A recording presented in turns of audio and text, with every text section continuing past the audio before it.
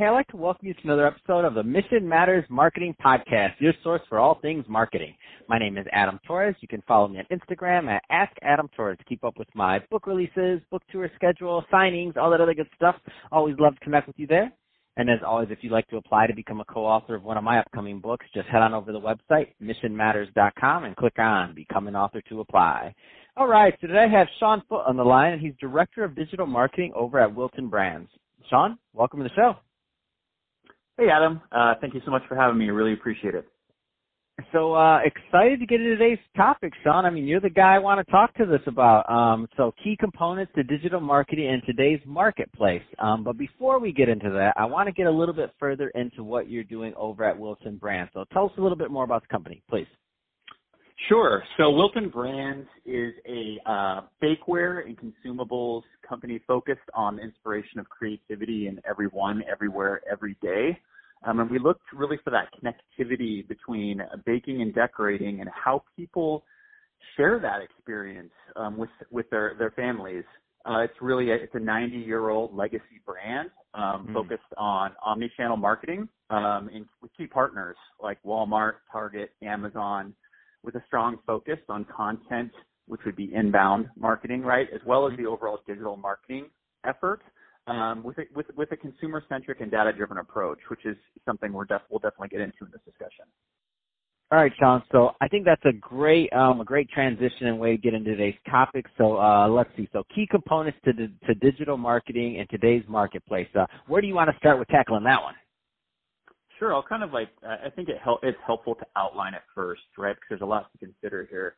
But there's really three main components, with two that are very foundational. One of which is starting with your audience, or a term that's kind of thrown around a lot now is consumer centrism, right? So it's everything from the product to the marketing and messaging to the asset. It all starts with the consumer's needs and challenges, right? Alongside with that, just as importantly is having a data-driven methodology. Right, so you start with first and third-party data points to inform the direction overall, and really, the more sophisticated enterprises inform their processes, everything they do on a daily basis with data to some degree, and this makes the product and content inherently smarter and thereby more efficient in the market. And as you know, Adam, efficiency really is the foundation of growth, right? So that data-driven methodology is key. And then how, consumer centrism and really listening to your audience paired with that data-driven methodology roll into what is considered to be that organization's or our organization at Wilton, the full digital ecosystem, which is really the marketing funnel, inbound, outbound activations, and then of course, you can't be in business these days without technology and MarTech specifically being a large part of the conversation. So it's really consumer centrism paired with data-driven methodology and how they support your larger digital ecosystem. Let's talk a little bit more about the MarTech component of this, because there's a lot of different business owners, entrepreneurs, executives listening, and you have the benefit of working with such an established brand, been around for a long time, cutting edge on this stuff in a very defined niche. How does MarTech affect a brand like that, like a large established brand like yours? I'd say it's table stakes these days. You really have to leverage automation to scale, right? And what does automation mean, or what does MarTech mean as it applies to digital, right? So Some examples that might be more well known are like email marketing and email marketing automation, right? How do you build out segmentation for your list? Obviously, analytics and tracking are also key considerations. People are very familiar with platforms like AdWords and Google Analytics. Well, how do you centralize for example, at Wilton, we have over 5 million followers on social, right? Pretty much industry leading in our vertical. How do we also work in email? How do we work in paid media? How do we work in organic or search engine optimization, right? How do we pool all of these into one place so we can get at them and visualize the data in a way that's actionable for the enterprise, right? So I think it's a combination of analytics, automation, and then what's coming down the pipe, right? Or I would say it's actually here now, and it's becoming a differentiator for brands, is is experimentation and personalization, right? And what does that mean?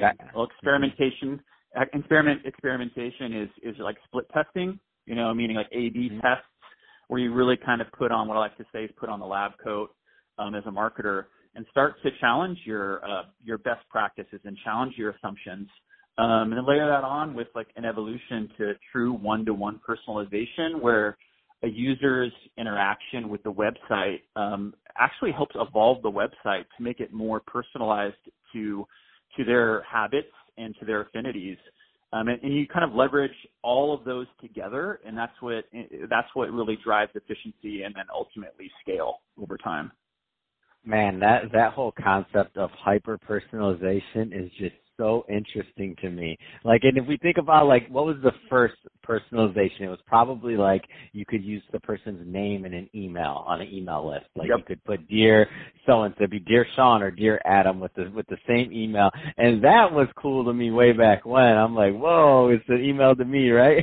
But now, like the level of hyper personalization, especially when you think about things like chatbots and just all these other things, it just becomes really interesting to be able to build a relationship with a consumer over time using automation. And I'm going to say this, and it's going to sound funny to you, Sean, but it might not sound funny to you, but it might sound funny to other people listening that aren't marketers or professionals.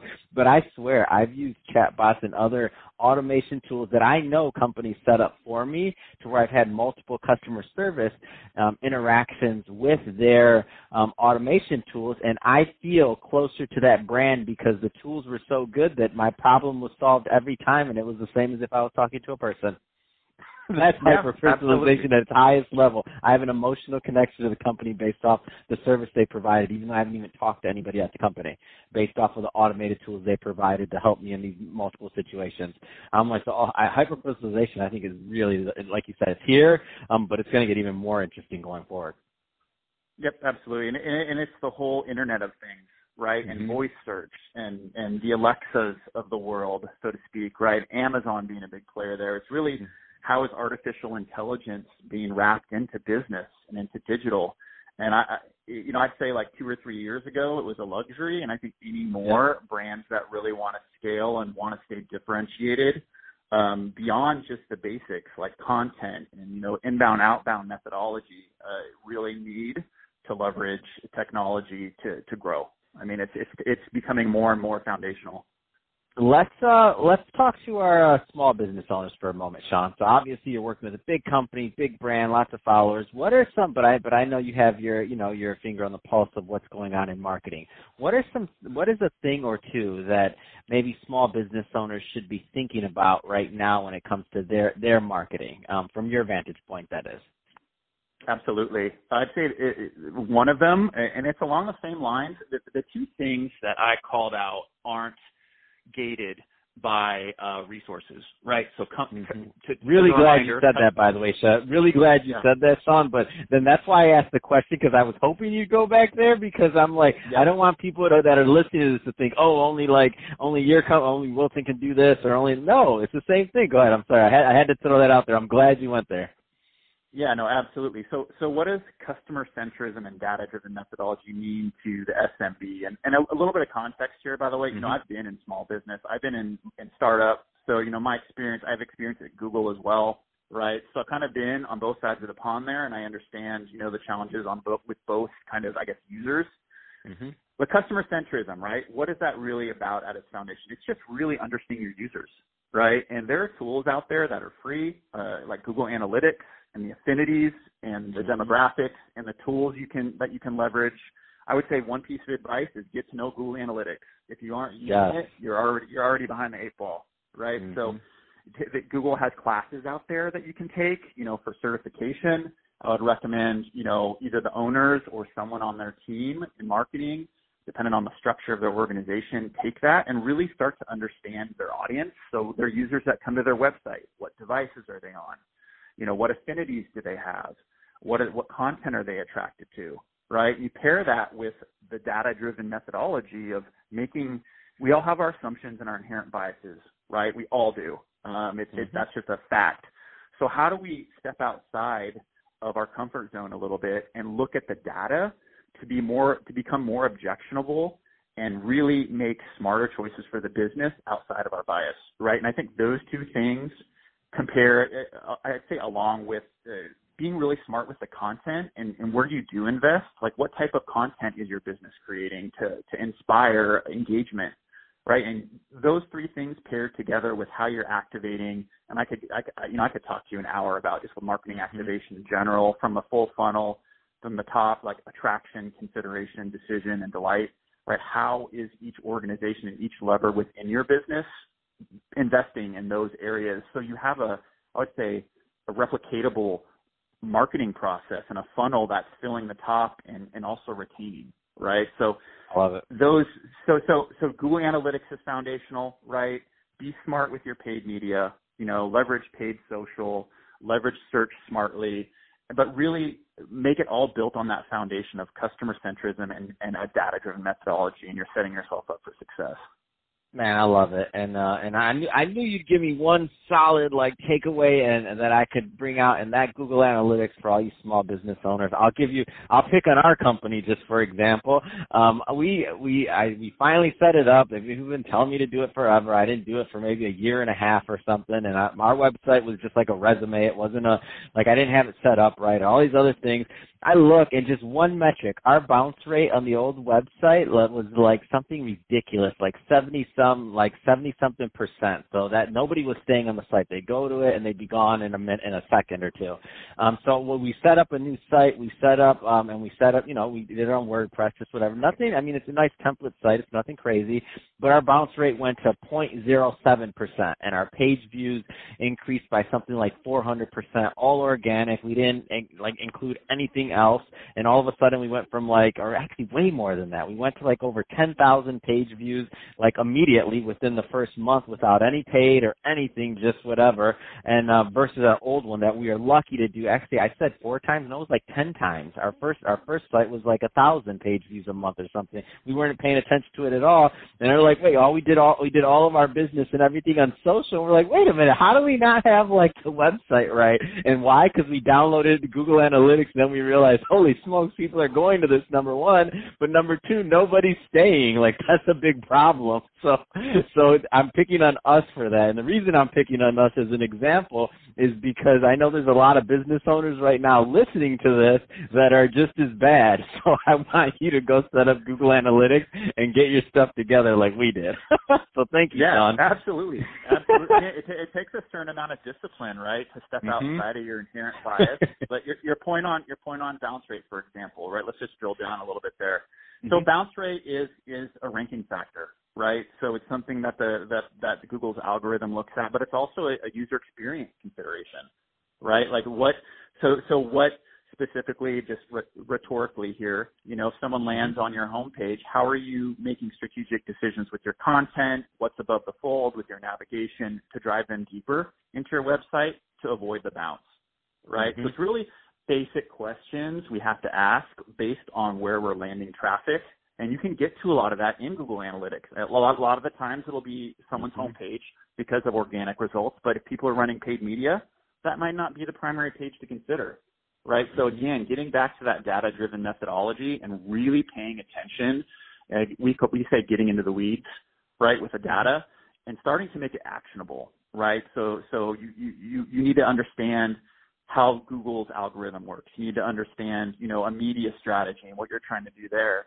And then you kind of piecemeal this all together, and that enables you to take your data and make it so you can leverage it for your business and make it truly actionable, not just kind of a stockpile sitting there that, you're not really actively doing anything with. Man, that's awesome. And I think that's a great way to end it, Sean, to avoid the bounce. But before we do end it, if somebody's listening to this and they want to learn more about Wilton Brands or to connect, what's the best way for them to do that? Sure. Well, you can always check out, our website, wilton.com. You can see, I'm doing a lot of walking the walk there with our website. We actually just launched a fresh one in January, so you can kind of check that out. You can also get in touch with me directly through LinkedIn. I'm always posting stuff there and sharing tidbits that, I have a pretty good followership there. And if you're interested, echo some of it on Twitter as well. But I'm also a pro-am photographer and travel photographer. If that's one of your interests as well, you can check me out on Instagram at Sean Foote Photo. Fantastic. Well, hey, Sean, really appreciate you coming on the show today and sharing more about your background and all the great things you're doing over at Wilton Brands, and also providing those tips for us small business owners out there. Get that Google Analytics set up. And to the audience, as always, thank you for tuning in. Hope you got a lot of value out of this. If you did, don't forget to subscribe to the podcast, leave me a review in the Apple iTunes store, do all those great things we do to support our podcasters. And if you're watching this on our YouTube channel, Mission Matters Marketing, definitely give us a subscribe there, but also leave us some comments in the video. Love to hear your thoughts and what kind of projects you're working on. And Sean, thanks again for coming on the show.